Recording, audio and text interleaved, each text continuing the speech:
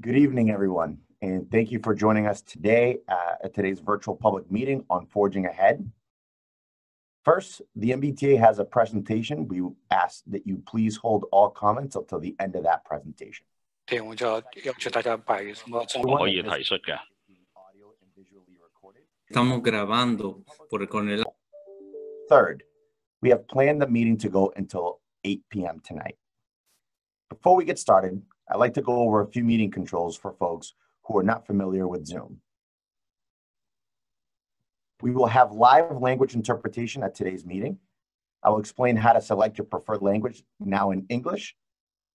Written instructions are provided on your screen now in Spanish and Chinese. In your meeting webinar controls, at the bottom of your screen, please click Interpretation. Then click the language that you would like to hear.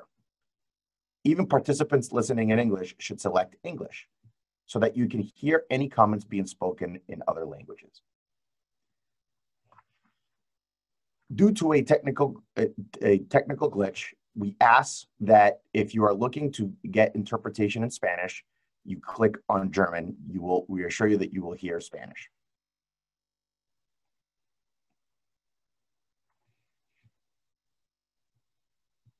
Here are a few tips for folks who would like to view the ASL interpreter at all times. First, keep your view settings in gallery mode.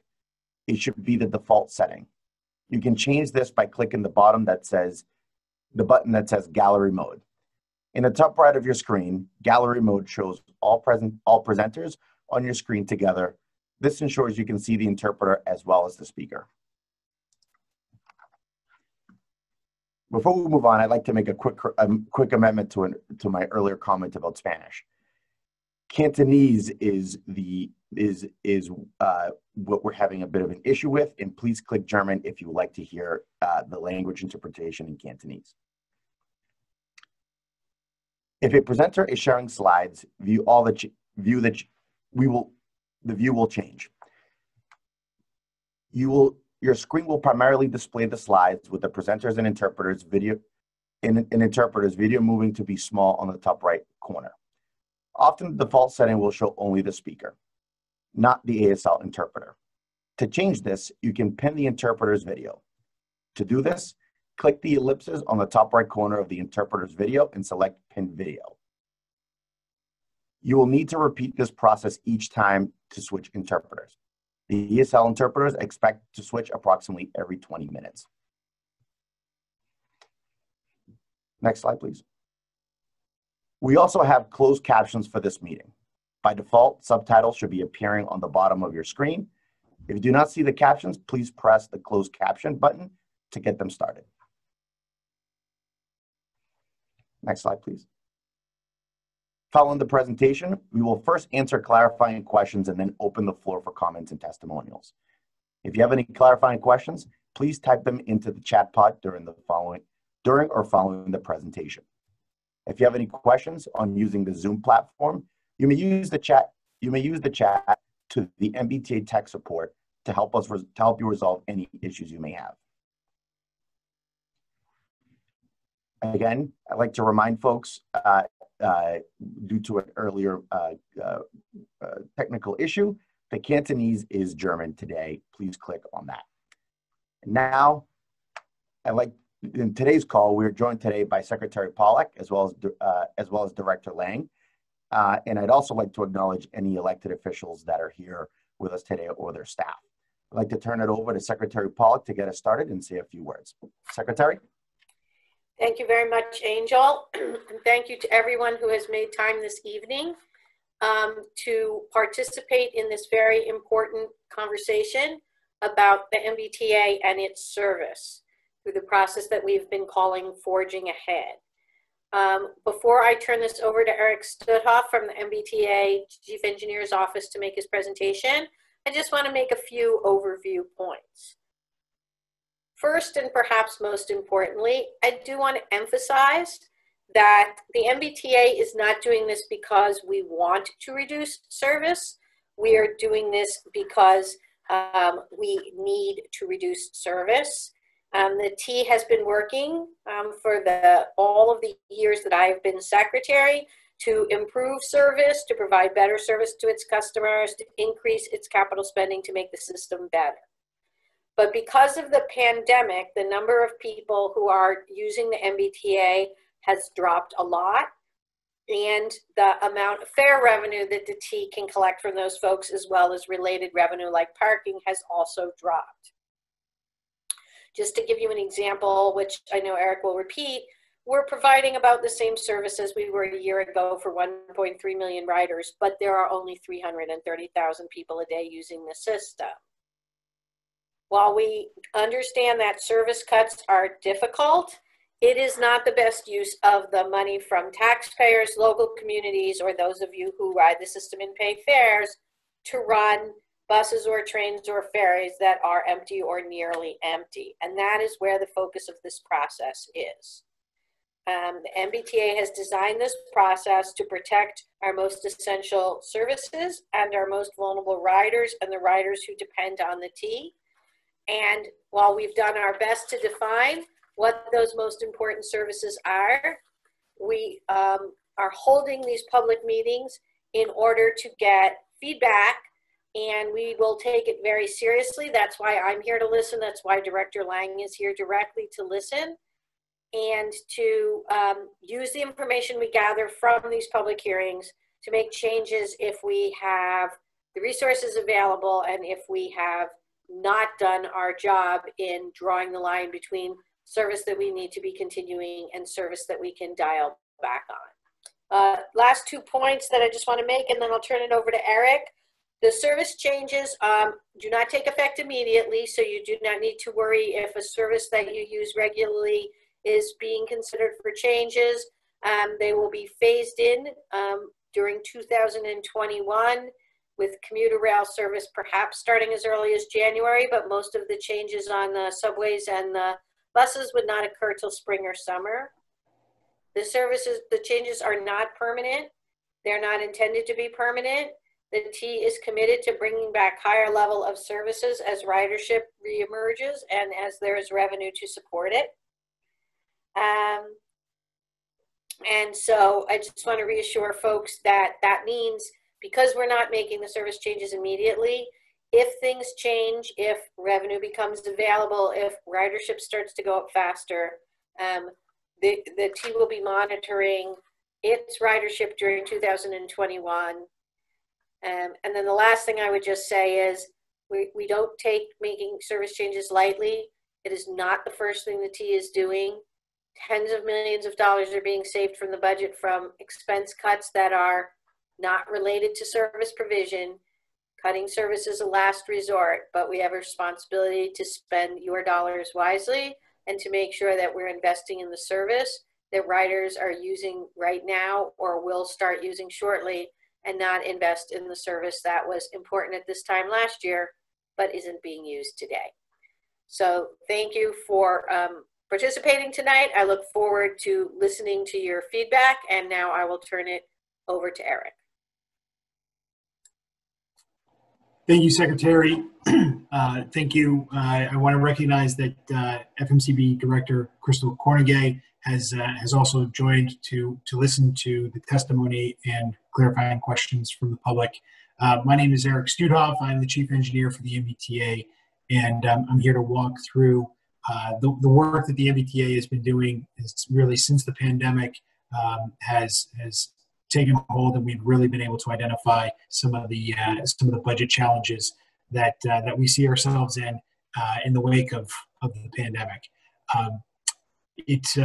We've coined it as forging ahead, and what forging ahead really is a three-pronged effort to look internally within the MBTA to identify areas where we can reduce our costs, either through the reduction of internal expenses, the reallocation or delay or redistribution of some of our limited capital program funds to support our operating expenses, and then lastly, as a last resort, reducing some service levels to our service area.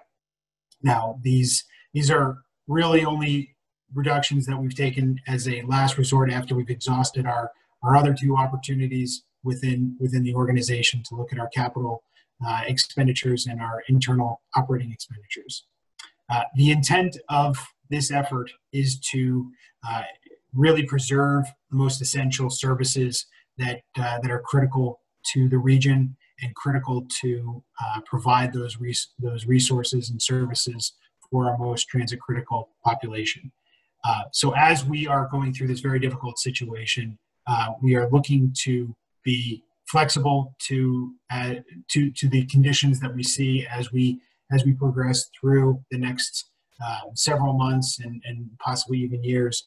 And as we recover out of the pandemic and are able to restore some service, we do so considering some of the transformational operations that we've been studying for the past several years, as the Secretary mentioned in our opening, namely the bus network redesign and the rail transformation. So as we are helping the economy recover, we are doing so consistent with what our strategies have been that we've laid out leading up to this point.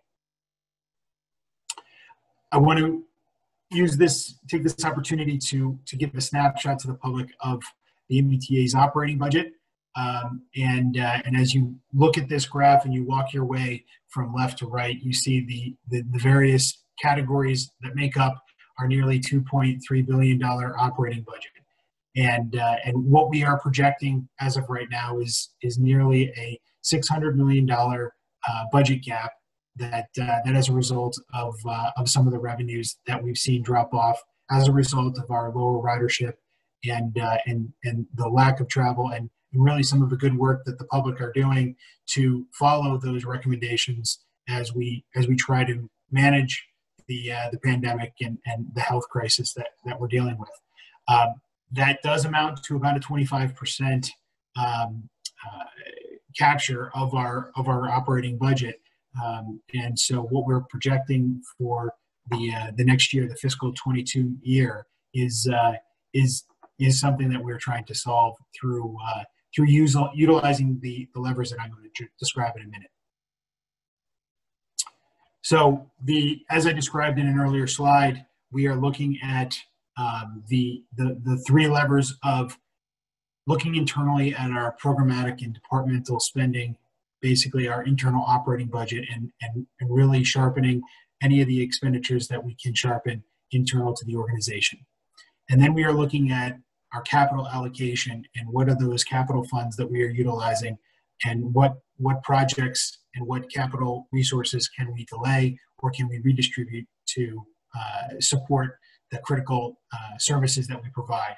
And then lastly, identifying areas where we are able to make adjustments to our service so that we can try and sustain the most critical service that we have that we will be defining later on in our program. This graph really walks through the drop-off in ridership that we've seen since the pandemic, and you'll see the drop very dramatically in the middle weeks of March of this year, and slowly some of our ridership has come back. You'll look at the slide here, and you'll see in yellow and in the dashed gray lines, they represent our bus service and our paratransit or ride service as being some of the most robust services that have come back, along with the blue line rapid transit service that is approaching the 40% ridership of pre-COVID, 40% of pre-COVID ridership as we've seen our service restore. What we have not seen is dramatic build back of ridership on the remainder of our rapid transit network or our commuter rail or ferry service. And those are represented by the colored lines that you see below in their respective colors of orange, red, green, and silver, representing those transit lines. And the blue dotted line represents our ferry service, and the purple line represents our commuter rail service. As the Secretary mentioned in her opening, we are providing nearly the same exact service that we were providing this time last year as we returned to regular service. But last year at this time, we were serving nearly 1.3 million trips, and today we are serving with the same level of service, we are serving just about 330,000 trips each day. So as we plan for this uncertain future, we've gone through and performed several models where we utilize variables within those models to predict what ridership return may look like across our different modes, and we've got wide-ranging predictions for what the ridership return will look like over time, and we think it will change or return to service across the different modes in a very different way. So what we are seeing with the models that we're getting best information from is that this is not a 6-month challenge that we're working with, but this is greater than a year-long challenge that we're dealing with, where even in June of 2022, we are not predicting that we will be near back to 100% of pre-COVID ridership in the best of circumstances. So this is really a long-ranging plan that we want to try and put together so that we can support the essential services that we provide. And in the meantime, plan for the different circumstances that could transpire. And so that when we build back service based on the return of ridership, we're doing so, as I mentioned earlier, consistent with our bus network redesign and our rail transformation programs.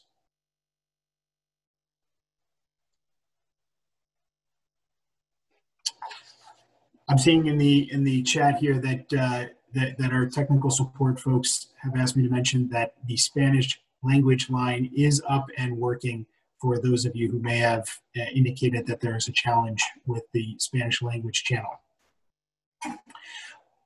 So forging ahead is an iterative process. I think one thing that we've all recognized from COVID was that we're not really sure what is in the future.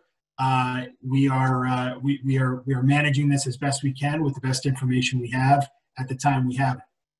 But what we are managing to right now is what we think is the most realistic future over the next at least 12-month period, 12 to 18-month period, where we are projecting this budget crisis to continue as we hopefully are able to recover from the COVID pandemic and return back to service.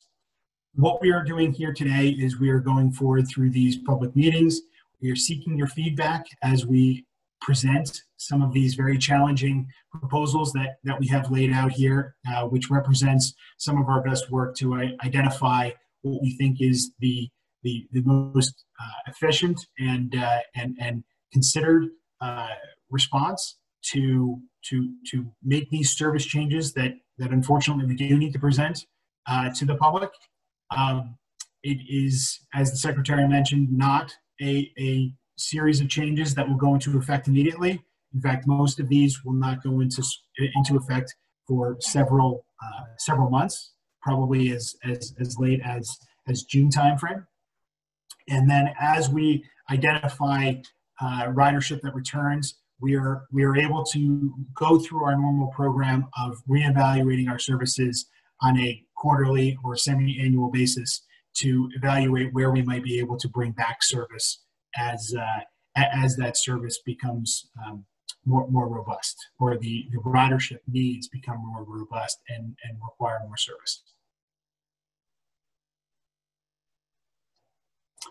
So I'd like to take a moment to talk through what we talk about with transit critical service and essential services. And this is reflected, it's a graphic that we've presented at the board several times. And it's a 2x2 where we, in the columns, are talking about the criticality of our ridership. And then in the rows, we're talking about our ridership levels, high and low. And so in the upper left-hand corner of this 2x2 is where we are identifying this group of services as our essential services that really the goal of the framework is to preserve this level of service to the highest degree possible and be consistent with our target minimum acceptable level of service that was defined in 2017. This is where our greatest focus has been, and I think this is consistent with where we have seen, again, high ridership and transit critical populations. This is really around the 5 factors that we 并且按照模式呢量化了这个 MBTA 的这个目标。 Low income locations, 0 or low car households, communities of color, people with disabilities, and seniors. This is what we have categorized as our transit critical population, and then our high ridership is regions where we have seen a very durable ridership of our services. Pues dura más hasta en estos tiempos. That we've laid out for forging ahead. We've presented the service changes at our FMCB meeting or board meeting on November the 9th. We are going through the public engagement process right now. We have 11 of these meetings. And then from the feedback we get from these public engagement meetings, the MBTA will be representing to the board on no earlier than December 7th, a revision to our proposal contingent on the acceptance of the Title VI and a environmental review for these service changes. And then really when we're talking about the implementation of some of these service changes, we have a timeline that really starts after the beginning of the year. Very few, but there may be a couple of services on the commuter rail that may start as early as January, but the bulk of which would not go into effect until the May service change dates. Along the ferry service lines, we would not implement any of these service changes until March. Along the rapid transit lines, our red, blue, green, orange, we would not implement any changes until March. On the bus service, most of these changes would come into effect in late June.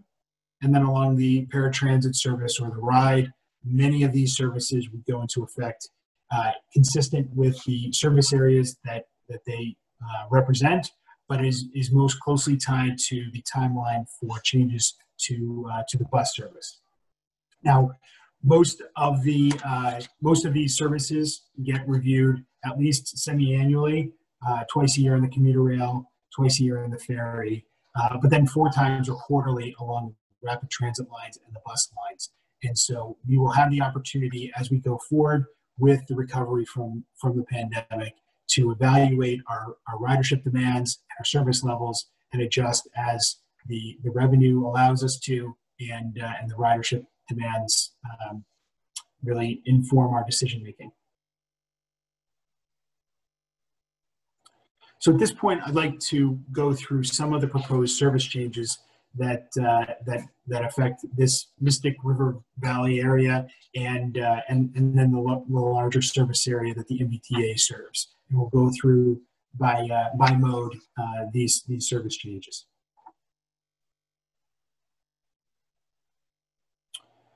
So before we go through some of the service changes, I want to redefine another term or define another term for you, which is base service.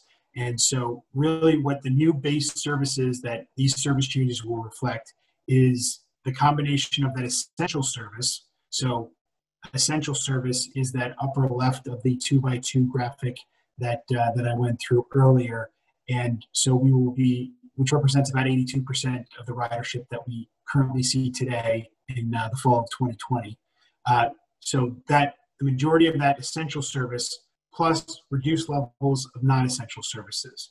So this these services are related to the consistent with the service policy or better for the essential service, and then some of the reduced service levels that we'll walk through. So the base service proposal will look very similar for where we operate in essential service locations will look very similar to pre-COVID operations. Very slight revisions to some of those services, which will be at or above the service level policy for those services. It will vary regionally. For example, the 111 routes is a very durable and very essential service, so it would be very little changes. However, the SL2, which runs the Silver Line service to the seaport, which is still an essential service, will see less service than and closer to the service level policy published in 2017. Because of the lower ridership, some of the service reductions are not expected to significantly increase crowding because of the level of ridership that we have today. All essential services, I want to just repeat, will be at or above the service delivery policy for frequency and span, which include the Fairmont Corridor line, all rapid transit lines, including Mattapan, bus routes, many of the bus routes, approximately 80 of the bus routes, and the paratransit ride service with some minor changes to the booking windows.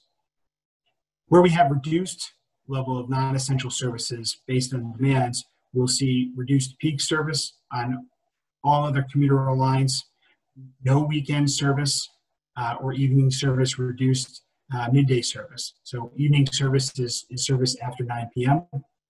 And we'll see reduced frequency on some of the remaining bus routes, including smaller service areas and some consolidation of bus routes.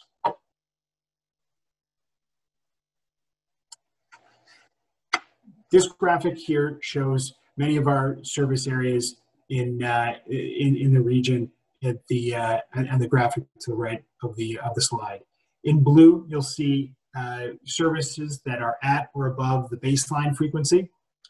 In orange, or the yellow color, is below the baseline levels of service.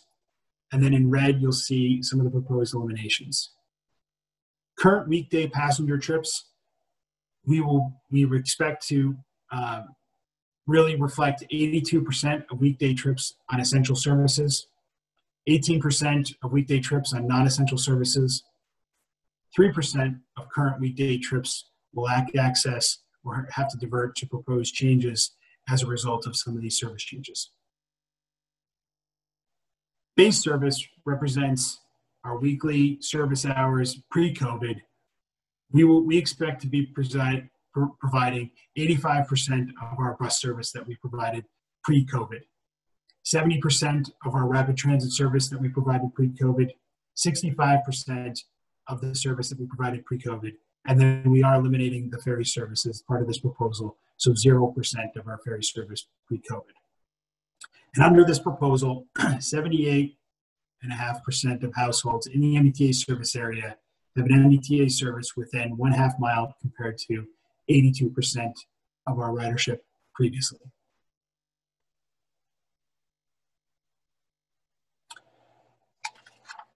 Local to this is a blow up that's local to this region that most of you use the service for, and I'll go through some specifics in the tables on the following slide. But in the graphic, again, we're using the same color schema. Blue colored services remain at or above baseline frequency standards. Yellow colored services are below baseline levels of service.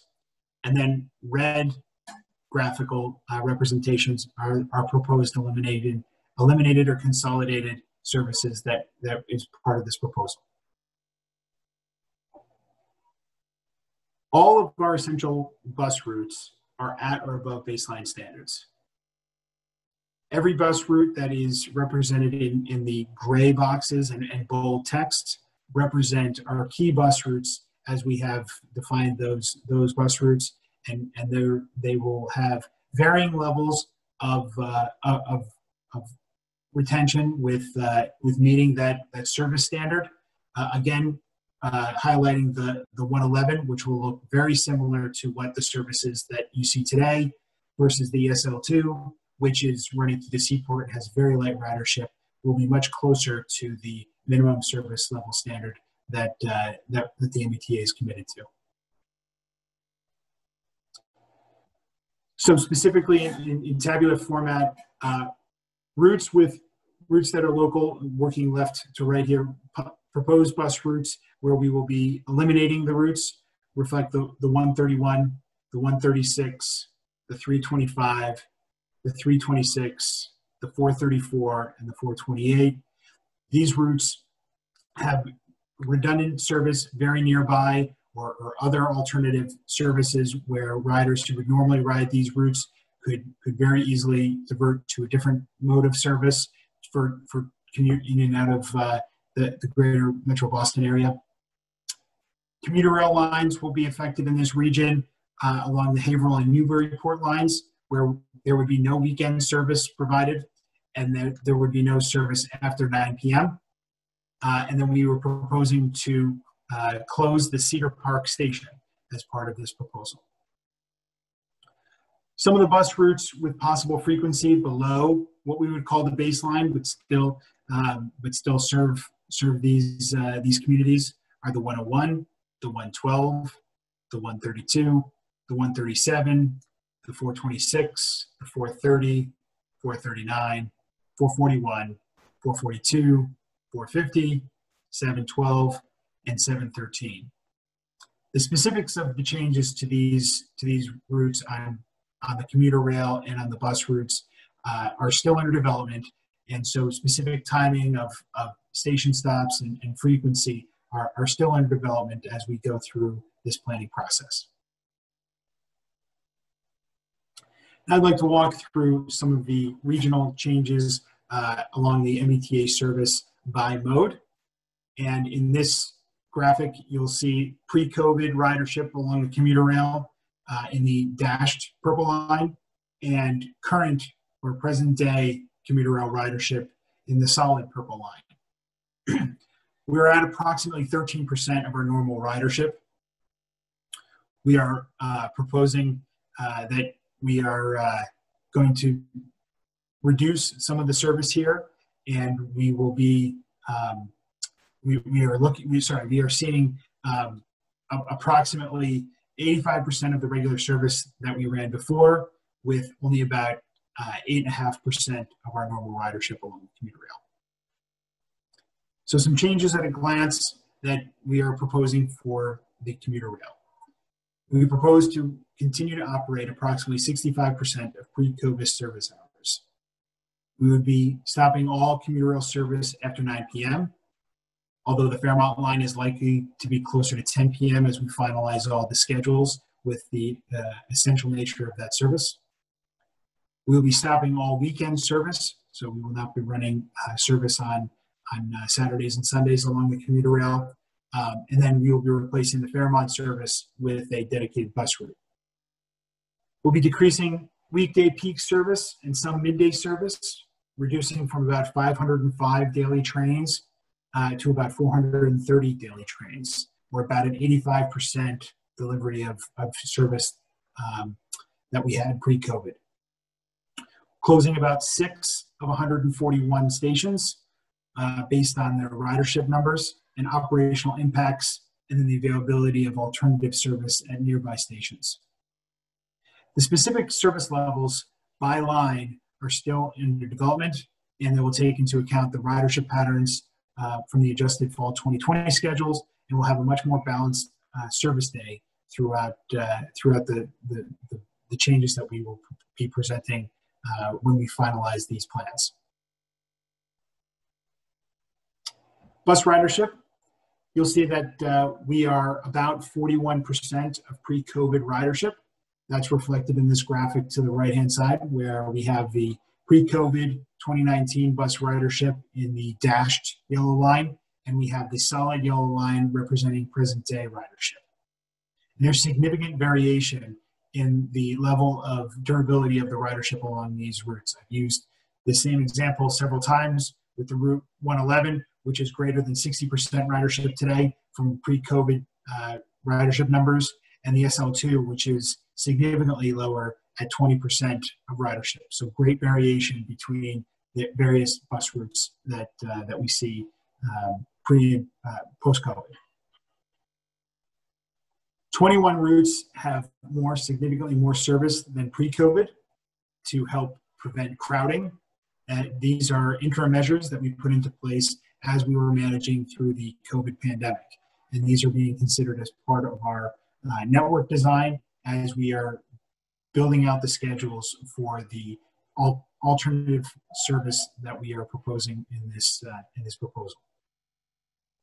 So at a glance, we are proposing to continue to operate approximately 85% of our pre-COVID service hours on our bus service. Regardless of whether it's essential service, all bus service will stop after midnight. That is a universal change to both the bus service and the rapid transit service, is that rather than the 1 a.m. approximate end time for service, we will be stopping service at midnight. We'd be reducing frequency on essential and non-essential routes, ranging from approximately a low of 5%, or reducing that average by about 5%, significantly less on very high ridership routes like the 111, the 116, the 109, and much greater for others, potentially as much as 20 to 30% based on ridership levels that we're seeing today. We would also reduce frequency of non-essential routes by approximately 20% on average system-wide. The reduction will vary from route to route, similar to on our essential service based on the ridership numbers that we have. Out of 169 MBTA routes, we're proposing to consolidate 14 of those routes, shorten 5, and eliminate 25. Of the eliminated routes, 7 are within a quarter mile of alternative bus or rapid transit service, which we have not stranded riders. 12 of those routes serve non-transit critical and low ridership trips. Those are our bottom right-hand box on that 2x2 graphic. 6 of the routes serve high transit critical riders, but have very low ridership and have significant but not fully alternative options. Likely these are areas where we see that the ridership has an alternative for providing the trips that they took pre-COVID to the trips that they're taking now. We would be eliminating Suburban Subsidy Program, which partially funds 5 additional services, the Bedford, Beverly, Burlington, Lexington, and Mission Hill, with fewer than 200 average weekday riders. About 1.1% of pre-COVID ride trips would be shifted from ADA to premium as it relates to their paratransit service. No changes to the overall geographic coverage area are proposed, but there would be some hours of operations that may change to the schedule, to the modes, and we would be lengthening scheduling windows for paratransit ride scheduling windows from 30 minutes to 40 minutes. And then, as I mentioned several times, all operating routes will continue to be reviewed, and we will be adjusting the service that we're providing on a quarterly or semi-annually basis as we start to see ridership return post-COVID.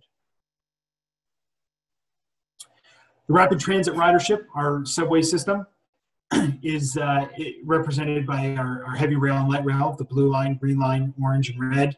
You see the graphics here of the ridership that we've seen on those lines. And as I've mentioned before in the presentation, and you've heard in other conversations, the level of ridership has come back and has been affected in different ways on the different service lines, ranging from a high on the blue line where we're at approximately 37% ridership from pre-COVID numbers to 20% on the green line ridership. These are all levels of ridership based on us returning to a 100% of pre-COVID service levels. So we are running just as many trains today as we were 1 year ago with this level of ridership. Again, changes at a glance to the rapid transit system. We are proposing to run 70% of pre-COVID service hours. Again, as I mentioned with bus, we'd be stopping all service after midnight, but there would be no change to the start of service time. We'd be reducing the frequency or the time between trains by about 20% across all lines, although that may vary line by line and at the time of day of service. Similarly to bus, we'll be reviewing and adjusting those as part of our quarterly service planning process. And the implementation timeline may be adjusted based on state and federal guidelines for social distancing. One other more significant change to the rapid transit service that we provide is we will be stopping the E-line service at Brigham Circle, and we will be diverting the Huntington Ave running E-line service with 5 stops along that approximate 1 mile to the Route 39. And we'd be increasing service on the Route 39 to help control crowding, and also be reviewing this service modification as part of our quarterly service planning process.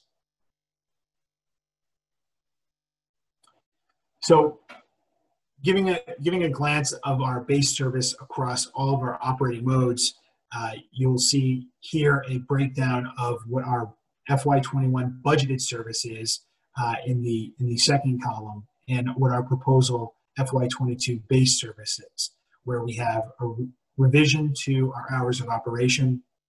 We have a frequency change, or the number of minutes between trains, or the other impacts to some of those rapid transit service. And then you see our service delivery policy in the far right-hand column of our that reflects our 2017 service policy, and how our service compares to the service policy, which is still at or greater level of service than our service policy.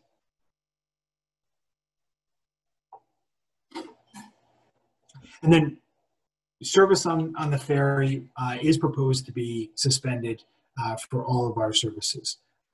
The Charlestown to Boston service, the F4, is flagged as a potentially essential service early on, but due to very low COVID ridership and a high redundant service along the bus, the 93 route, which is an essential bus route, we are moving forward with a proposal to stop the ferry service from Charlestown to Boston. The 93 bus has been evaluated and found to have minimal crowding and can support the ridership that will be diverted from the ferry service. Now, as I mentioned, and we've mentioned in other presentations, this is a process that we're hoping is temporary, and we're able to build back. And so in the next few slides, I want to go through how we plan to utilize some of the work we had been doing pre-COVID, planning for enhancing our service as we think about bringing back service when ridership demands and revenue can support bringing back service. We hope to bring back service packages through thematic groupings, with building off of our base service, and meant to enable policy level decision on returning service. We're looking for this public process to help inform MBTA staff and the board on how to prioritize bringing back service, and based on some of the impacts to the community and how we can best prioritize bringing back service as more funding becomes available, if more funding becomes available, and how the trade-offs between some of the levers that we're utilizing from a operating budget and a capital budget and the service reductions can allow us to do so. And then understanding the preferences of bringing back services that the board and the public can assist us with making those informed decisions, so that in the springtime we can make those decisions faster. We look to build off of these different options. So across rapid transit, our options are to restore frequency or restore evening service. Along the commuter rail, possibly restore weekend service or restore evening service. In the dash box, I'm going to come back to. Along bus service, restore frequency along the essential routes, restore frequency on non-essential routes, or restore evening service on bus. Along the ferry, possibly restore partial ferry service to from Charlestown to Boston, or restore partial ferry service from Hingham to Hull. The information in the dash boxes are to invest in some of the new connections and services that we would have developed as part of our rail vision work that we were undertaking pre-COVID, where we were looking at some of the different commuter rail services to provide intercity rail or more changes to our rail network with different service modifications. And then along the bus, to invest in some of our better bus and bus network redesign changes as we were looking at some of the service modifications that we thought would be beneficial to the community and our operation.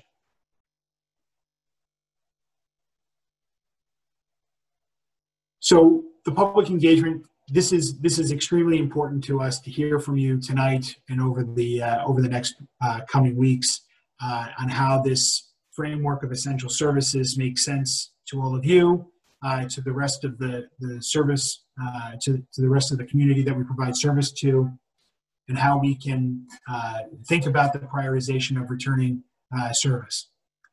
Which of the proposed changes will have the most impact? And are there adjustments? Is there something that we missed? Are there areas of reconsideration that we should be making? And then how should we prioritize adding service back through some of the options that I laid out earlier or other options as we see ridership return and revenue start to climb? I think at this point I will conclude my presentation and ask Angel Donahue Rodriguez to moderate the clarifying questions and testimony. Thank you, Eric, for that presentation.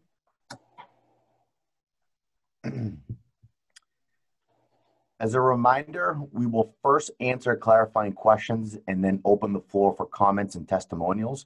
If you have a clarifying question on the presentation, please type it into the chat pod now. Other questions and comments are welcome in the chat pod, but we will only be answering clarifying questions aloud. All comments are part of the meeting record and will be shared with MBTA leadership. If you're an elected official who would like to make a public comment or staffer, kindly rename yourself with your affiliation so I know to call on you. You can rename yourself by clicking on the 3 ellipses next to your name and clicking rename. We ask that all members of the public be respectful of a 2-minute time so that we can ensure that everyone who would like to be heard can be heard. We also have other members of our staff here today, including Director of Service Planning, Mr. Rob Guptill, Executive Director of the Commuter Rail, Mr. Rob Diadamo, and Deputy Director of Paratransit Technology, Mr. Michael Schneider. Next slide, please. To make a comment, you must virtually raise your hand. To do this on the computer, please click Alt-Y or click on the Raise Hand button under the Participants tab at the bottom center of your screen. On a mobile device, tap the Raise Hand button in the bottom center of your screen. On the phone, dial *9. Once you raise your hand, you'll be added to a queue with others who have raised their hands. I will call on folks on a first-come, first-served basis. When it is your turn to speak, I will say your last name or the last 4 digits of your phone number and let you know that I am unmuting you. If you're on a computer or a mobile device, a box will pop up at the center of your screen. You will need to confirm that you would like to be unmuted before you begin speaking. If you're on the phone, an automated recording will let you know that you are unmuted. You may speak as soon as the recording finishes. Once you are unmuted, everyone in the meeting can hear you. Before making your comment, please slowly state your name and any organizational affiliation. And please remember to speak slowly as we have interpreters working with us this evening. Please limit all comments to no more than 2 minutes. We ask that you only make one comment at a time so that we ensure everyone gets an opportunity to speak. If you have an additional comments, please raise your hand again. And as soon as you're finished, you will be muted again. You may also post more comments in the chat and we will document them as part of the meeting record. Now, there is one clarifying question that I see, and that is currently many bus routes wait until last heavy rail, light rail train stops at a station before departing on the bus's last trip of the evening. Will this practice continue once all service ends at midnight? Thank you. So I think I'd like to call on Rob Gupta to help us with that, but I don't believe we would be, let Rob answer that, but I can't imagine we would be stranding passengers riding the rapid transit service to a bus connection. Good evening. Yes, Eric, I can handle that question. I'm Robert Guptill. I'm the Director of Service Planning. Just as today, as the clarifying question asks, we will continue to operate bus trips that wait until those subway trips arrive at the station and then depart to serve those last subway trips of the night. That is a practice that we will continue to do as we bring the span of service back to midnight. Thank you, Rob. Thank you, Rob. I'd also like to ask if the interpreters have any clarifying questions that have been asked of them at this moment.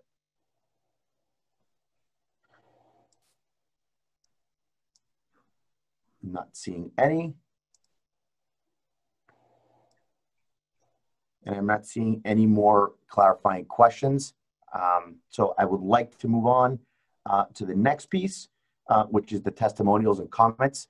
I'm going to ask elected officials to say a few brief remarks, and then we will go over to the rest of the public to make comments and testimonials. I am now going to unmute State Representative Kate Lipper-Garabedian. Representative, I just requested for you to be unmuted. Excellent, thank you. Good evening, everybody. I hope everyone is well. I want to thank the Secretary and her leadership team for putting together a robust public outreach effort with all of these different virtual meetings, as well as the online form that you've provided to receive additional feedback. And certainly we and the legislature, and I know among elected officials in the cities and towns, will try to help put out information and broadcast these proposals so that you get as much possible feedback as you can. I also really commend you on thinking critically about making these meetings accessible to folks who speak languages other than English, the hearing impaired. And so, if there are other ways in which we can be partners in sharing information, please feel free to lean on us to do that. You, I think, are in receipt of a letter that I assisted in drafting with the delegation that represents the city of Malden. That includes Senator Jason Lewis, Leader Paul Donato, Representative Steve Altrino. I believe at least Leader Donato is also on the phone with us tonight. The other two gentlemen may have conflicts, including a budget deliberation that's happening right now in the Senate. So I won't repeat everything that's in that letter, but just given the opportunity, I thought I would provide a sense of the highlights of it, which are essentially that as the Malden delegation, we are concerned, significantly concerned, with the proposed reductions in service to the residents of Malden and the degree to which it's happening at this time. While we are in fact in the midst of a fiscal year 21 budget deliberation, I think the Senate is thinking about some language even tonight on transportation. And then we're going to turn in the very near, coming months to the fiscal 22 budget, at which point there will be another opportunity for legislators to think about ways in which we can support and invest in public transportation. And finally, as noted in the letter, we are in a post-election world. We have a new federal administration that's going to take office soon. And I have hope that perhaps there can be some real attention and progress on stimulus that would support our public transportation system here in the greater Boston area. I don't have to tell you how important public transportation is to Boston. And while it is true that ridership is down across the system, there are absolutely people who depend on it each day to navigate, to accomplish tasks that are necessary to keep their families afloat. And that particularly falls on people who are essential workers and are lower income residents, and perhaps also people with disabilities. I have certainly, as the representative, heard from multiple constituents who have disabilities who are incredibly fearful of the ways in which reductions or potential eliminations are going to make their lives so much more difficult. In Malden, specifically, you probably know, is a poster child for housing development at a time when our region is really suffering a crisis in terms of housing supply and affordability. In the last 5 years alone, Malden has built more than 1,500 housing units in the downtown corridor alone. And certainly we're seeing housing growth throughout the city. And people are making decisions about where to live and where to invest based on proximity to bus routes and to, in this case for Malden, the T-stops. So, you know, this will have real impacts for folks to the degree that their services are less available to them moving forward. Finally, I would point out that as we reduce service, we are going to force people to make less beneficial decisions for our environment at a time when the state has committed to meeting aggressive climate change goals. And so some of these cuts are going to be coming online in the spring, just as perhaps we're living in an environment in which the vaccine is becoming more available and people are hopefully going to be looking for opportunities to get back to work and back to their normal way of life. And so they're going to be forced into additional, you know, private vehicles that were going to enhance and exacerbate the gridlock that we experienced pre-COVID, some of the worst, if not the worst, in the country. My final point is something that we didn't raise in the letter, but I just would put to your consideration, which is it's certainly reassuring to hear that these cuts are not intended to be permanent, but it's not necessarily, there's no guarantee of that. And one thing I don't see is while there is, you know, a general sense of timeline for how things would be reassessed, we don't see objective criteria or measures or metrics that you might use to confirm when in fact it's time to bring something back online or back to full strength. And I would love to see that more explicit, including a recognition built into any models that you're using that a less supply is going to unnaturally depress the demand. So there's definitely going to be greater demand than you're necessarily going to be seeing if you start to reduce service.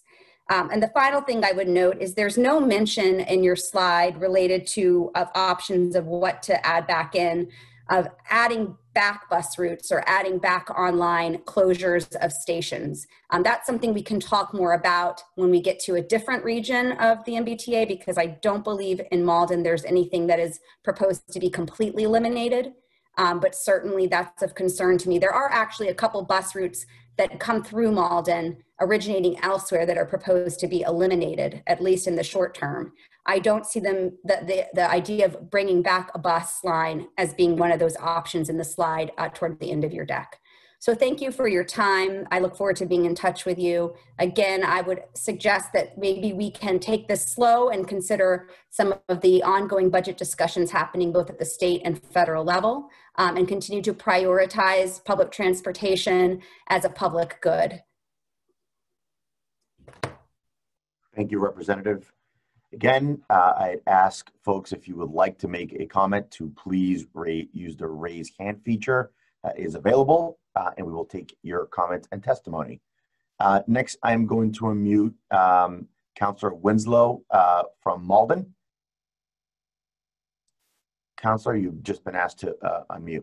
All right, thank you very much. Yeah, Representative, the representative spoke very well for Malden and the whole sense of delegation. I do think, I mean, Malden, 40% of our residents rely on the train and buses to, you know, to get around and commute to work. So it's a very essential service here.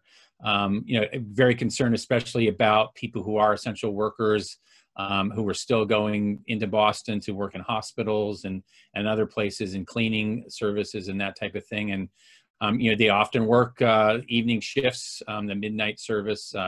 Hopefully they'll be able to make arrangements to meet that midnight bus. But, you know, that would be a key thing in the future. I do appreciate all the hard work and thought that's gone in here. I mean, I've looked at, you know, the core of things that are happening in Malden, and you know, there's no major bus route that's impacted. I mean, I know there's some in Melrose that are being adjusted or eliminated, but there are parallel services. But you know, I just think, you know, one of the concerns is, you know, the permanence thing. You know, people can easily stop buying a T-Pass every month, but once you've sunk and invested in buying a car or getting around a different way, that can, people are going to be, car payments are 6 or 8 years now. So, so that's one of the concerns. You get people out of that habit or into the habit of driving. That's going to have an impact. And for the people who can afford that, many people in Malden can't even make that choice. So we appreciate that you recognize this as essential services. Those things really need to rebound. One of the things in just looking at the data you have in terms of what's happening pre-COVID, post-COVID, I think you also have to think that the big drop in peak is, is a, really a reaction in terms of people's fear of being in crowded spaces. Once a virus gets, the vaccine is out there and people feel a little more confident, the peak may snap back more quickly than you might think. So that's just something to be aware of, that that may be start happening more soon. I'd actually like to see things considered a snap back by September rather than December, to start looking at things there. One of the other things, just for Malden, we just did a traffic survey this past week on Route 99 Broadway, which is a major street that leads through Everett into downtown Boston. And the traffic in Malden has already recovered to pre-COVID levels on that street. So the concern is that if there's not some recovery in commuter rail or other more outer lying services, that traffic is all going to end up funneling into Malden eventually. We know that, yes, of course, the Orange Line service and the parking lots at Oak Grove and Wellington have a lot of spaces right now. But when the services recover, if the commuter rail isn't there, people are, the option for people, if they can't get into Boston, are going to be coming into Malden. That's going to really adversely impact us. And like I say, we're seeing traffic recovering already. So that's one of the concerns we have as well. So, but, the real concern is that making sure that, if this is a dimming down, that we're quick to get going back up. I'm concerned of the thought of, thinking this is an 18-month, slowdown, when in fact things may start recovering within 6 to 9 months. So that's a concern. But fundamentally, we have a lot of people in Malden who rely on transportation. We need that to be robust, and we will be impacted from the people outside of our region who lose service because they'll have to come through Malden to get access to the service that does remain. So thank you very much, and have a good evening. Thank you, Councillor. Next, I am going to call on Miss Juliana Morris. I'm going to ask to unmute you. Should be unmuted. Hi there. All right. Thank you. My name is Juliana Morris. I'm a physician at the Chelsea Health Center, and I live in East Boston. I use the Blue Line and Silver Line to commute to work, and I'm very concerned about these proposed cuts. There's already too much crowding on the essential lines. I've been on the Blue Line in the weekends with 50 people that I counted in one car. And during my commuting hours, it's often impossible to maintain the 6 feet of physical distancing from other riders. So we have to remember that the ridership baseline pre-COVID often involved us being packed into these cars and the trains like sardines. So from a public health standpoint, thank goodness that there are fewer riders. And I would argue that at certain times of day, there needs to be even more lines running to fully allow for physical distancing. Even a 3% cut, 5% cut will have drastic consequences. And in all places, Chelsea, Revere, Malden, Everett, where we've seen terrible disparities, our Black and Brown communities being hit terribly by COVID, these need to be communities where the maintenance of the public transportation is maintained. I'm aware of the community organizations that are working really hard on coming up with alternative proposals and tax measures that may be able to offset the costs so that we can make sure that we are able to maintain the physical distancing, not to mention all of the terrible health impacts that will come from people's employment and other things that they need to travel for being affected. Thank you very much. Next, I'm going to call on Mr. Peter Christopher from Winthrop. I'm going to ask you to unmute now. You should be unmuted. Hi, everyone. Thank you. I just wanted to give a few comments about the impact that this is going to have on my community in Winthrop, where I'm a town councilor.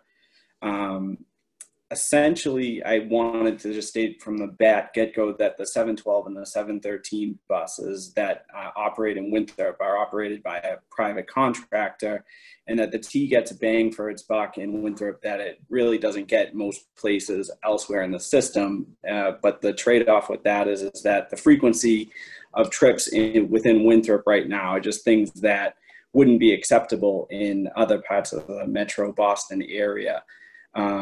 If you were to arrive at Orion Heights on a Sunday, which is the train station where people exit and go into Winthrop or get on the bus, there is one that comes once every 40 minutes.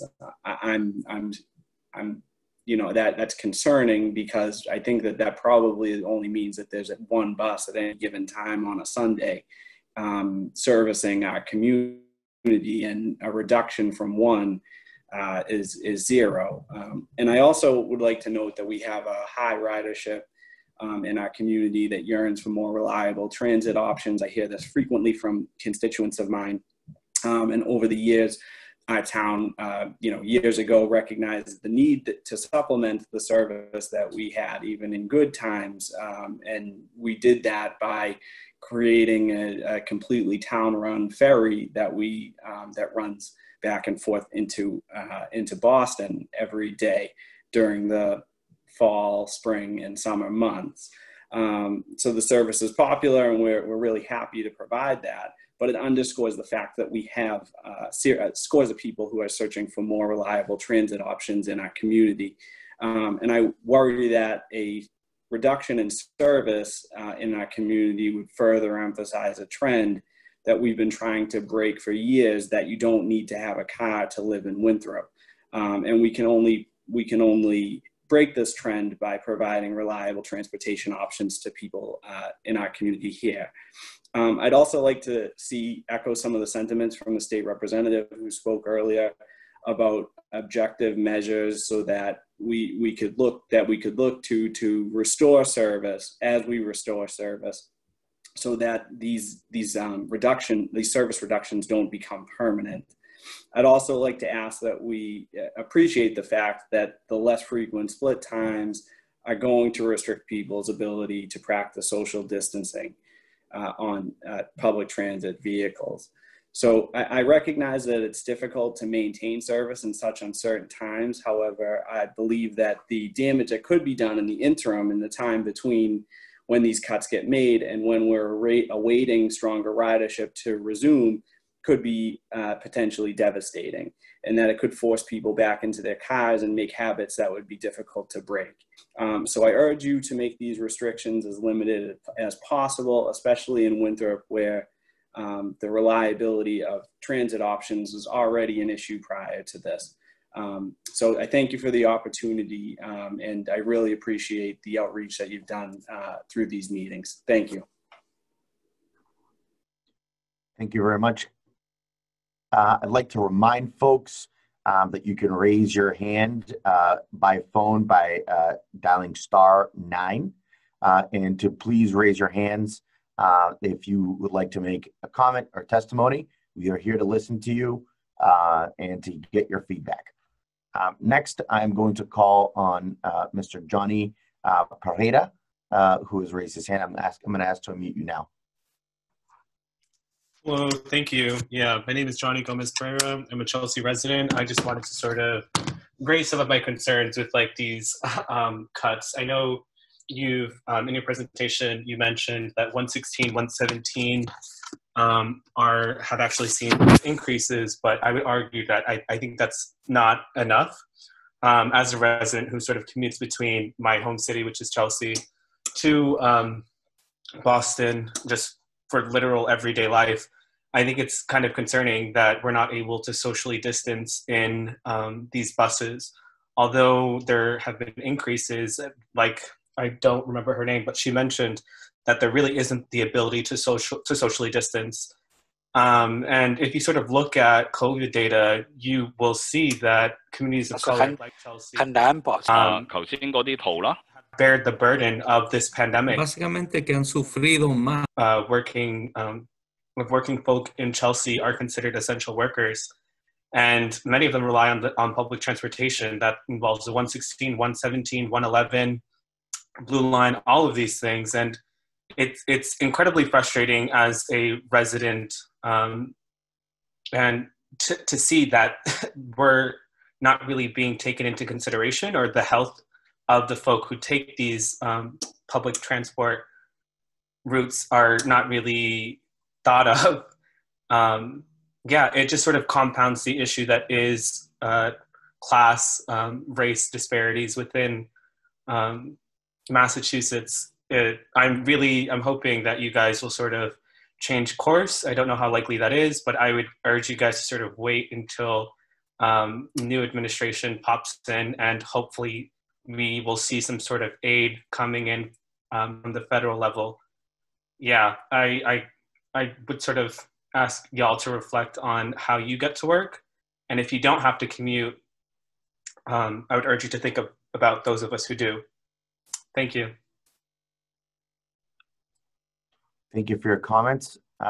It is my understanding that Representative Joseph McGonigal wanted to say a few words. Representative, I'm going to ask to unmute you.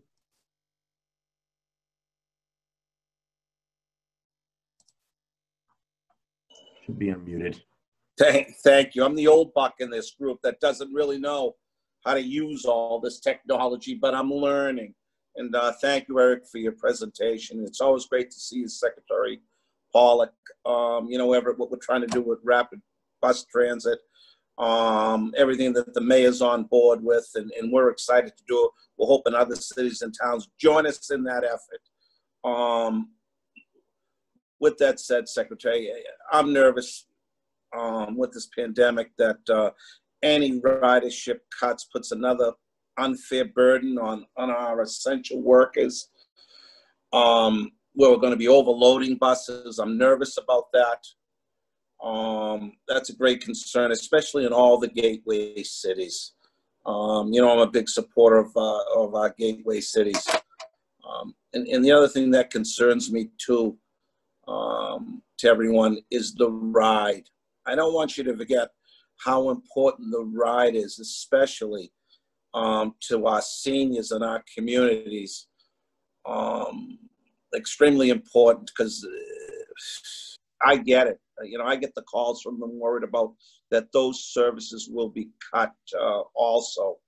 So I'm begging you to take that into consideration. And Secretary, I'm praying that you know, this transportation bond bill would get passed in this session, and I think that could be a help to all of us too. So I urge anybody out there, you know what I mean, to reach out to your legislature, your senators, your representatives, to push the transportation bond bill through. Those are just some of my comments, but thank you. Thank you, Representative. I did talk to both of the chairs today, and I think after the budget, the bond bill will start moving.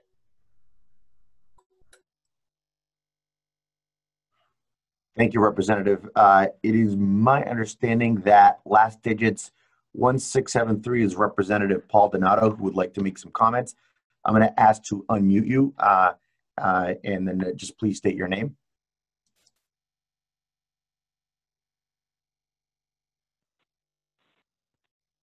Hi, good evening. This is State Representative Paul Donato.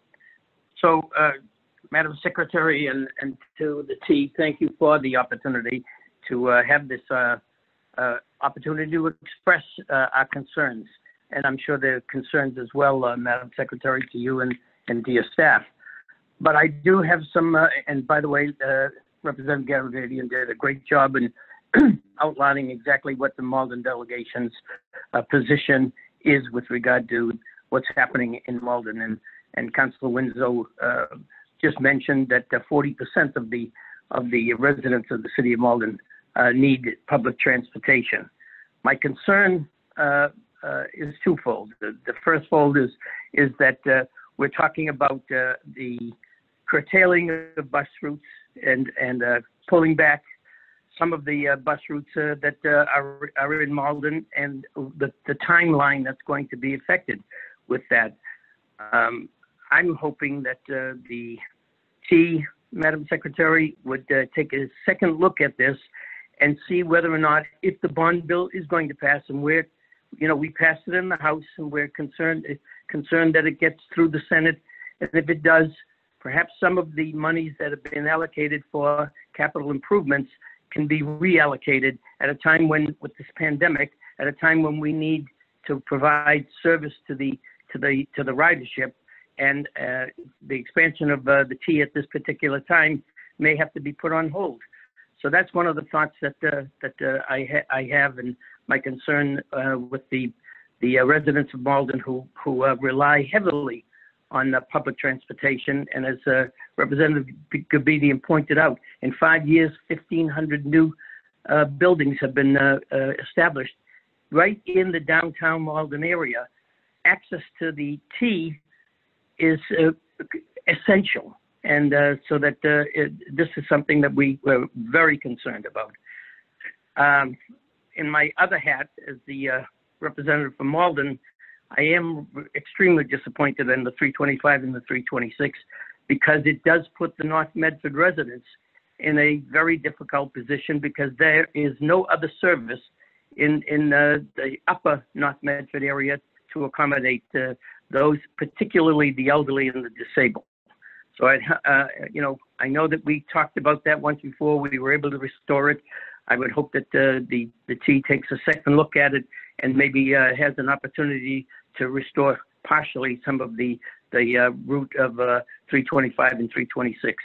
As far as Malden is concerned, please keep in mind that the minority population there relies heavily on public transportation, and it's something that in the future that we don't want to make it so that these people either A, lose jobs, or find alternative transportation, and only exacerbate the problems we have with climate control. So I thank you for the opportunity to at least express my views. Thank you, Representative. Again, I'd like to remind folks, if you're on the phone, you can raise your hand by pressing *9, and you can send us a chat, and it'll be part of the record. And then if you'd like to speak, again, I remind folks to raise your hands. We are here to listen to your comments and your suggestions on Forging Ahead. Next, I'm going to unmute Ms. Olivia Nichols. Ms. Nichols, you've just been asked to unmute. Hi, good evening. My name is Olivia Nichols, and I'm an organizer with Green Roots in Chelsea and East Boston, and a rider of the T myself. And I first wanted to raise up the 112 bus, which is a route in Chelsea, and how I'm part of a group called the Chelsea Public Transportation Task Force that's been doing work to improve bus service for years. And just recently, at the beginning of the fall, we finally were able to achieve the victory of getting an added bus on the route. And so much work from community members went into that. And I'm seeing that the 112 is not labeled as labeled as a non-essential route, so it may be facing 20% service reduction.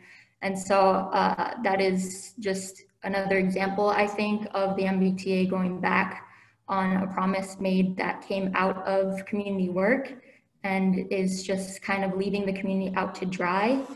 And just to speak a bit more broadly to everything that's going on right now, I believe that with these budget cuts, what we're seeing basically is that the public is being punished by taking away our access to public transit due to low ridership, when I believe that transportation is a communal necessity, and so that service should exist regardless of where ridership is looking at level-wise.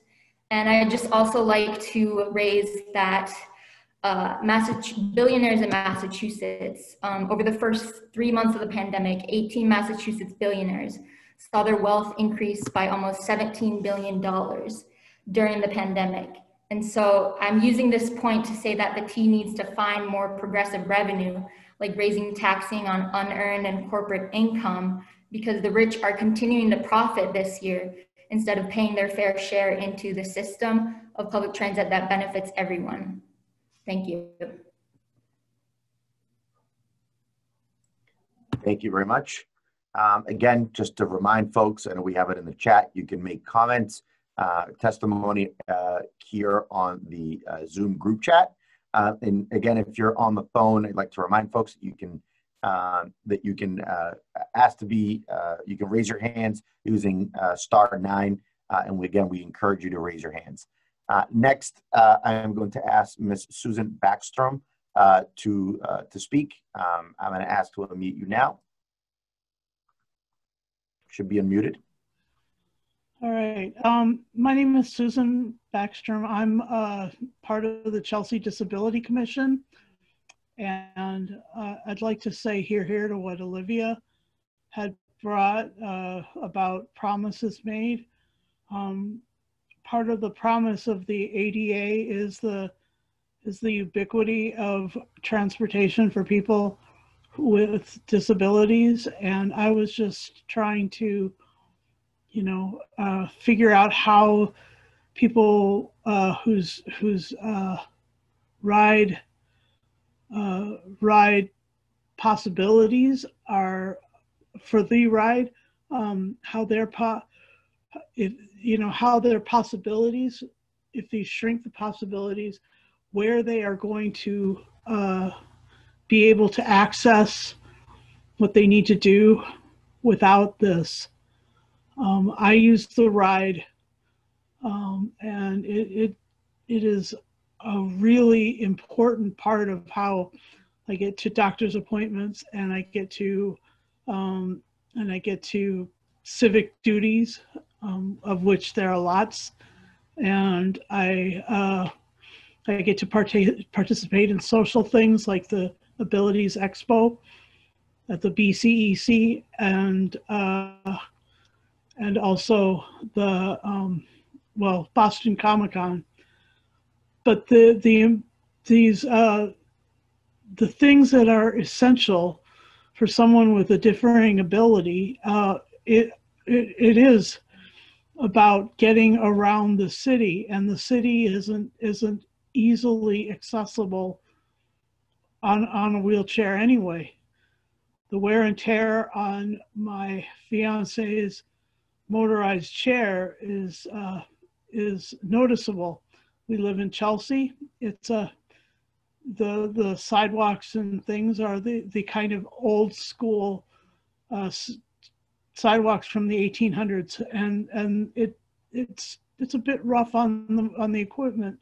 So the ride is necessary in order to save the equipment, and also just to echo with what Joseph McGonigal was saying, there is a necessity to keep that going, and to keep that accessibility for our disabled communities. And I look forward to speaking more about these things with the members of the FMCB and the members of the MassDOT who attend these meetings. I'm really grateful for the interaction with the people who run these essential needs for our community. And thank you for letting me speak tonight. And please don't, please go so careful with the cuts on the ride. Thank you.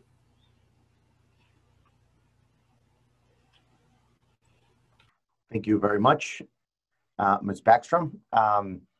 Right now, I do not see anyone that has raised their hand. Again, if you would like to raise your hands, we are here. If you're on the phone, *9. And if you'd like to participate, either make your comments on the chat, or you can use your hand feature. So we are here until 8. That is our commitment, and we intend to keep to that.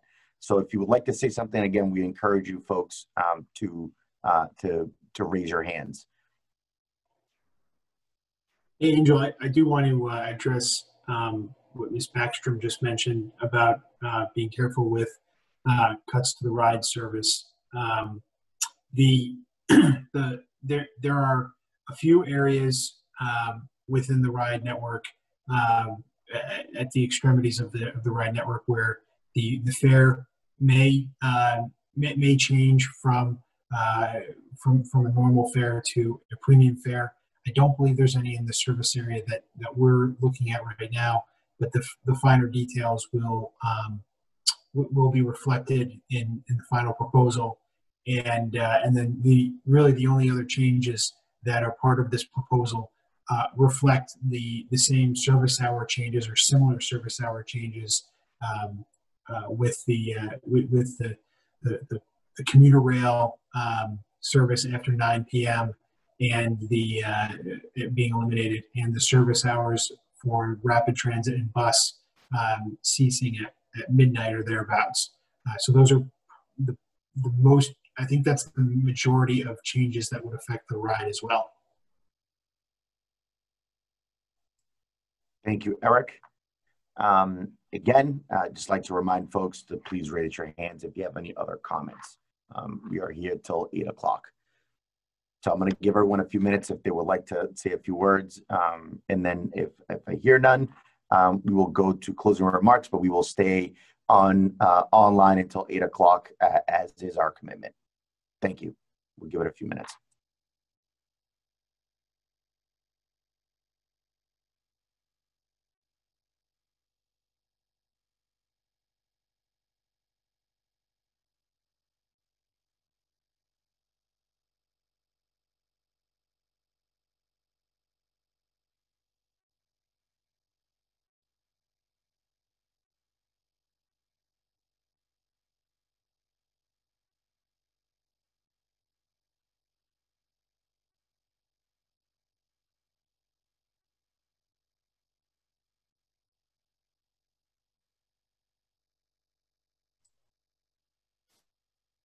See some folks had raised their hands.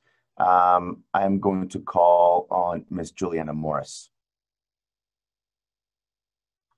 Oh no, looks like that changed. Mr. Pereira, it looks like you were asking to speak again. I'm going to unmute you now. Thank you. Yeah, I was just wondering if any of you on the planning board would be able to sort of elaborate on how you are reaching out to folks who will be most affected by these reductions in the upcoming year, right? Because I understand that this is regional, right? This is the Northern Mystic River group, but plenty of folks who are riding the bus and train and, use these public transit options are not really included in this conversation, which I find to be extremely troubling.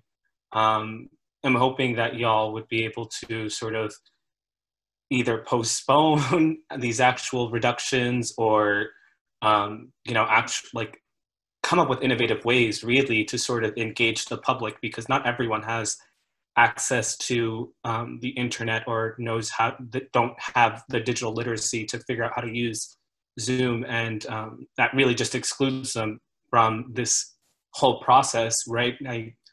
This whole meeting is meant to solicit public feedback, and that's really not possible for everyone. So yeah, I was just wondering if you guys could sort of elaborate on how you're reaching out to those folks, essential workers who rely on the MBTA to sort of provide feedback, testimonies, or anything that might alter, that could help alter the current course of the MBTA with reductions in service? Thank you, Mr. Pereira. I will take that question. We have a team of community liaisons that is currently actively engaging the community. We have reached out to approximately 177 different community organizations within the entire network. And we received over 1,000 comments at this point with our folks. We have our mbta.com /forging ahead website where we can solicit comments and feedback from folks, as well as get answers from the community liaisons. And I am happy to provide you with my contact information if you would like to solicit other feedback or comments aside from today. We've been working with community organizations for about a month and a half, and we will continue to do so after Forging Ahead. Yeah, and I just want to re-emphasize what Angel said. The MBTA is very committed to doing as much public engagement as possible. And the community liaison is a new idea to directly solicit information from riders. You can email publicengagement@mbta.com if you represent a neighborhood group or a group that would want to hear from the community liaisons. We've also, I appreciate the comment about computer literacy, but we do see more and more people who can do it. And in addition to this Zoom format, please encourage folks, especially folks who use specific services, to go onto the Forging Ahead website. There is an online comment tool that allows people to talk about their specific service. So we want people to tell us, you know, like we've heard this evening, I use this particular bus, I'm an essential worker, you may be underestimating how many people are using such and such a service. So I do want people to know that in addition to these kinds of meetings that we're having this evening, there is the ability to send us comments directly, and there is ability to get the community liaisons. And I very much hope that those of you who are participating this evening and who are in touch with other people in the community will spread the word about how to get as many people as possible to give us feedback between now and the end of the process. And I would also add that we recognize that some folks are not able to join via internet, and so we're working on setting up a phone line for folks to be able to have direct contact with the liaisons via phone as well.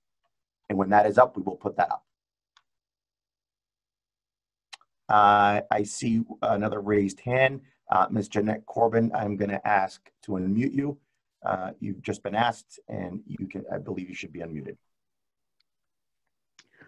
Thank you. Good evening, everyone. My name is Jeanette Corbin, and I am a longtime Malden resident and a single parent. And I use the T as my sole mode of transportation. I own a home, but I can't afford, as a single parent, I was unable to afford a car and a property, so I purposely bought my property on a bus line. Up until about a few months ago, I had two jobs. I had a day job, and then I worked at a hospital in Boston, and I commuted to Malden Station, and then I took the Green Line to the hospital that I worked at. And I'm speaking for essential workers because a popular shift time, what they call second shift, is 3 to 11:30. So it's 3 to 11, but then there's like a half an hour that they use for lunch. So if you're going to cut the T off at 12 midnight, a lot of these essential workers, and we're not necessarily doctors, but we're talking some nurses, unit aides, those are the people that clean the rooms, environmental services, people that are dealing with hazardous wastes, cleaning up spills and things like that. Those crucial essential workers that are keeping the the hospitals clean, eradicating COVID-19 type of issues are not going to be able to get home. I've worked the 11 o'clock shift, 11:30 shift. You know, by the time you get your hospital dirty clothes off in a bag, you go to your locker, you get your coat, you swipe out. By the time you're walking down to the green line, you're going to get on a train at 11:45, and if that. And if they're going to ask you to stay late because they're short on staff because of hospital workers do get COVID-19 or somebody calls out sick, you're going to say no because you're not going to be able to get home. So I am imploring you to keep, I understand that you have to maybe decrease the number of trains or increase the frequency that they come, but I'm imploring you to keep the closure time for the T at 1 o'clock so that these people can get home. Also, some of these people may take the commuter rail. So if you're eliminating the commuter rail on the weekends, these people who may have hospital shifts and their shifts may include weekend days where they have to work 3 to 11, but they're not going to be able to get to work. So I would ask you to reconsider that closure time and the weekend closure of the commuter rail, because you are would be hurting people that need those that the service to continue. I'm also concerned as a woman of color also that I'm afraid that the people who are making these decisions may not look like me and may not even be people that ride the commuter rail or ride the buses every day or ride the trains every day. I think people are looking at numbers and figures on a chart, but maybe they're not understanding the real reality of people that have to take these trains and buses every day. And that is a great reason why I'm glad that this forum to be able to comment is available for the public. But I would just ask you to consider that, you know, when you take that into consideration, that the train needs to stay on until 1 o'clock as it is now, and, you know, resulting and service bus lines need to stay on so that these people who are providing crucial services, as we get to the holiday season and as, you know, it's expected that the COVID numbers increase, that they be able to get to work and get home and do what they need to do to help us battle the COVID-19 epidemic, and so that they can feed their families and pay their rent in doing so. Thank you.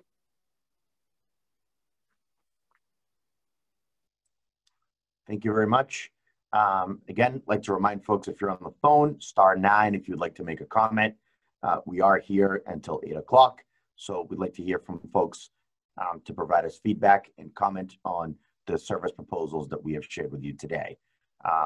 So we'll give it a minute and see if folks raise their hand.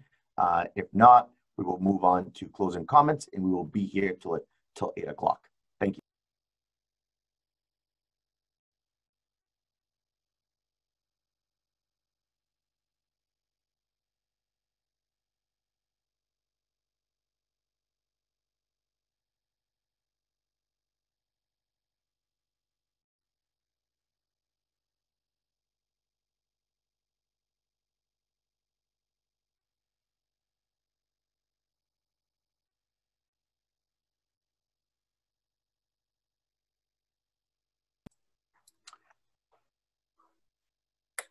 I see one raised hand, Ms. Juliana Morris. I'm going to ask to unmute you. Yes, I just wanted to add briefly a comment about how the information is being presented. I am concerned that it may be coming off confusing to say things like, of all the essential bus routes, they will be at or above service delivery policy, and then, you know, look into it more, or there's still the proposed 5% average cuts. across those lines. And I'm just hoping that in your messaging to the public, you can be very clear and not be worried about the PR piece and trying to make it come off as something acceptable, and just focus on providing the straight data of what is being proposed. Thank you. I'm going to allow for an opportunity for folks again to raise their hands one more time, or dial *9 if you're on the phone. If not, I would welcome the Secretary Pollack if she would like to make some closing remarks, and we will be here till 8 o'clock. So I just want to thank everyone for taking time out of what I know is a very busy life that we all lead, always and especially these days, to take the time to listen to the presentation, and for those of you who spoke up, to talk to us so eloquently about your concerns. I think I would end where I started, which is that the T is not undertaking this process because we want to, but because we have to. Like everyone who has a household budget, you can't spend more than you have, and the T gets a substantial amount of its budget from the fares that our riders pay, and those fares have dried up as the ridership has dried up. And that's why we're going through this exercise. But it does matter that we hear from the riders, and it does matter that we get your feedback on maybe which of the proposed cuts might be the most problematic, or your ideas for modifying it, like the idea to maybe try to keep going till 1 a.m. but just run fewer trains. And I just want you to know that we are taking this process seriously.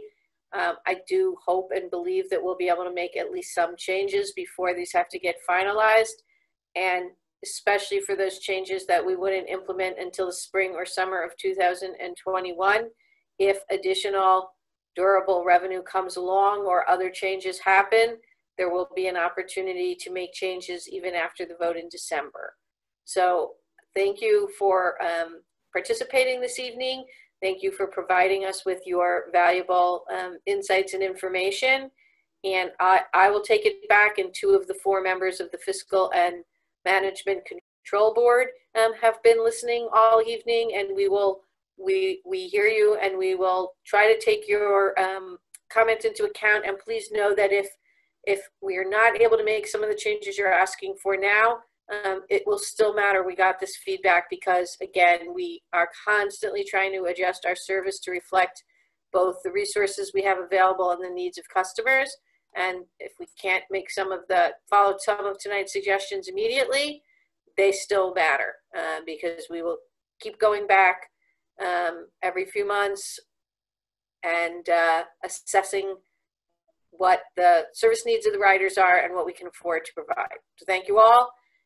Please encourage others that you think might want to participate in the process to either contact the community liaisons, go on the website, or participate in one of the remaining meetings. And everyone, stay safe and have a good evening. Thank you, Madam Secretary. Again, Anthony had just posted, our tech support had put on the group chat that we will be here till 8 o'clock. If folks still want to raise their hands or make any additional comments, we will honor the commitment to be here till 8 o'clock as we have advertised. So please raise your hands until 8 o'clock, and we will listen to your comments and feedback. Thank you. Angel, it may be worthwhile to also remind participants that if you have friends or neighbors or family members who, for one reason or another, weren't able to participate but were interested in the information presented here or at other meetings, they are being recorded, they are being posted on our website, and if something were to come to you based on the presentation that you've seen today and you just thought of the comment tomorrow morning or next week, you can still reach out to us with comments at the website listed here or through our web portal on mbta.com/forwarding ahead. Thank you, Eric.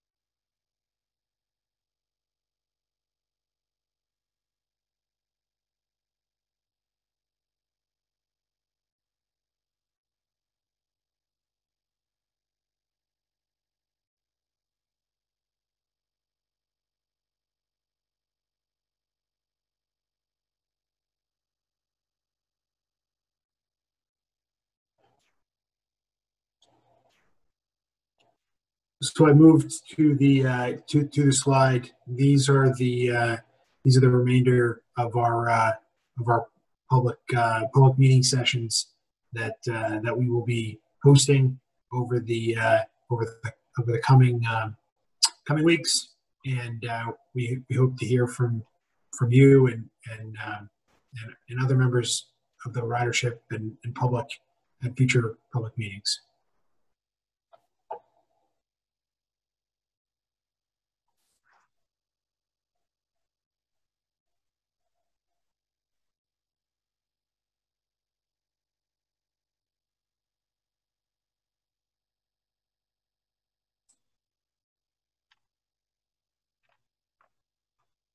Again, if folks want to make some comments, I encourage you, if you're on the phone, to dial *9 or to use the raise your hand feature so that I can you can be in the queue and I can call on you to be unmuted.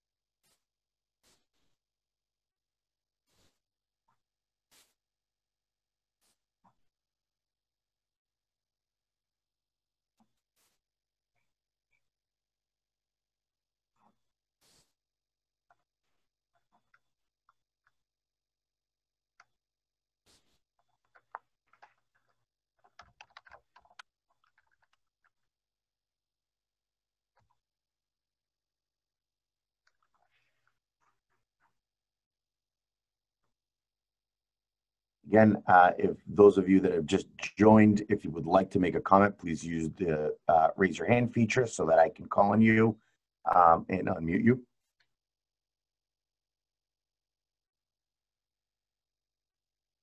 I believe someone on the chat has made has asked a clarifying question for the benefit of others who may not be aware.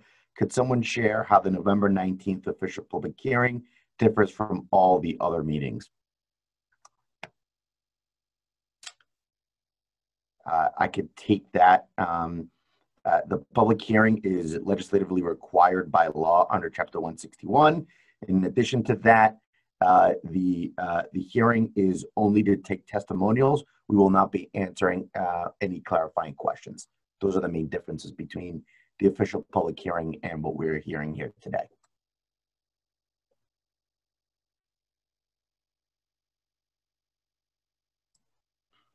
In addition to that, I should add that it'll have a system-wide point of view and not just a regional view like the individual meetings we're having today.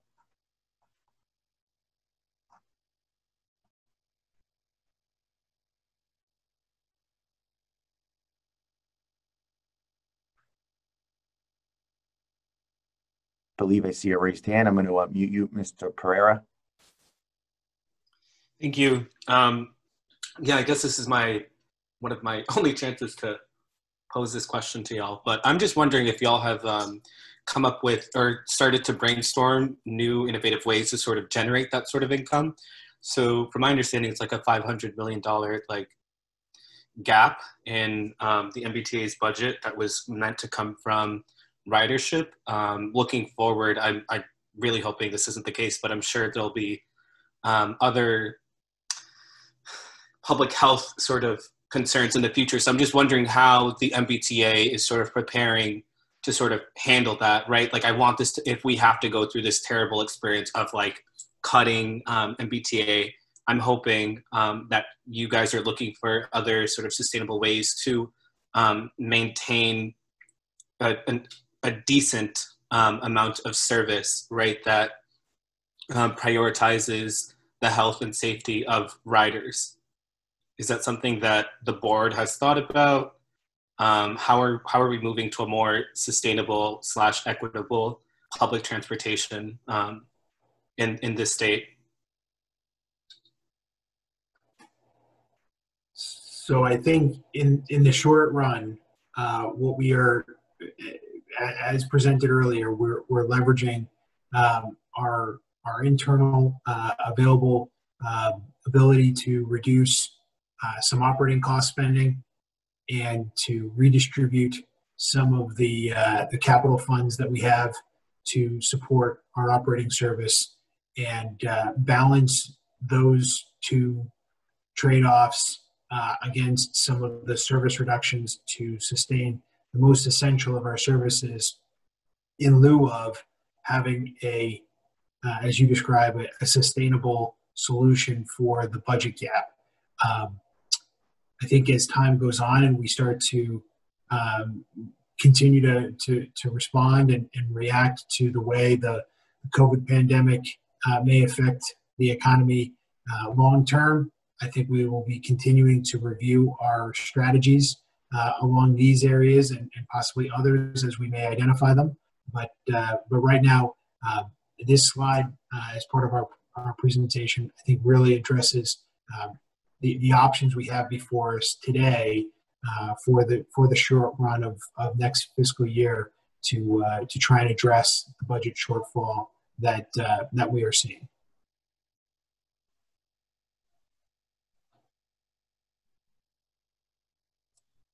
Thank you, Eric. Again, we still have a few minutes. If someone would like to make an additional comment, again, to raise your hands, if you're on the phone, *9, and the raise your hand feature if you would like to make a few more comments before we close. Again, we close in approximately 2 minutes.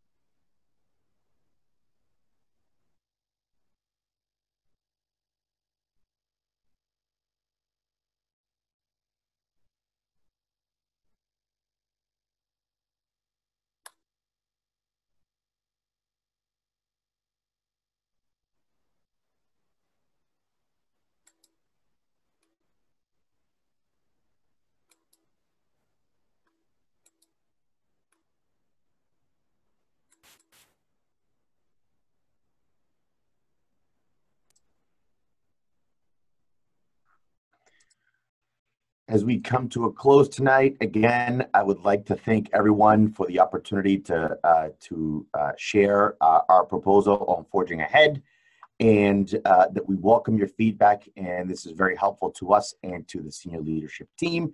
Again, if you there are other public meetings that we will be holding. We encourage you to continue providing your feedback as the public comment period closes on December 4th.